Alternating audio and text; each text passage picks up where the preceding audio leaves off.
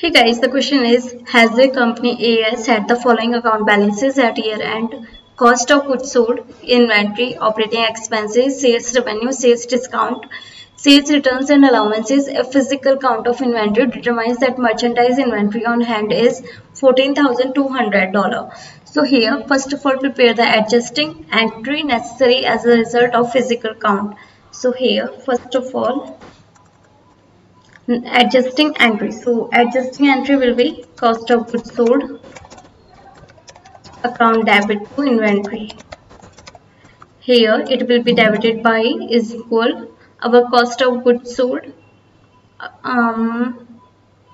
inventory 15,000 minus merchandise inventory on hand 14,200. So $800. This is our adjusting entry. Now the closing journal entries, prepare the closing entries. So here, waypoint. Our first closing entry is to close accounts with credit balances. So here the entry is sales revenue account debit to income summary. Sales revenue will be debited by $117,000 and $117,000. Now the second journal entry is income summary account debit to cost of goods sold to operating expenses to sales discount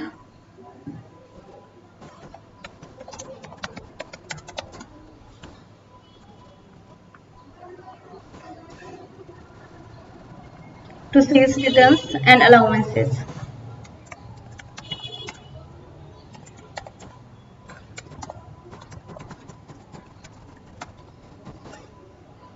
Here cost of goods sold will be debited by 60,000 plus 800, $60,800.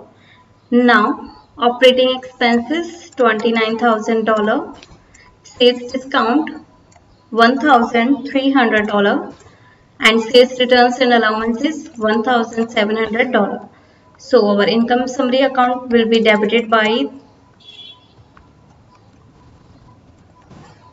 $92,800. This is our journal entry to close accounts with debit balances. Now the last one journal entry is to close net income account. So here income summary account debit to retained earnings.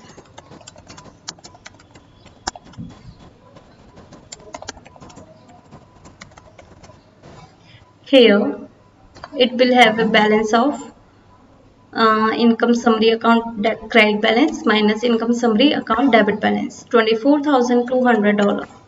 So here are our journal entries. In case any doubt, you can ask me through comment box, and don't forget to subscribe my YouTube channel and hit the bell icon. Thank you for watching my solution.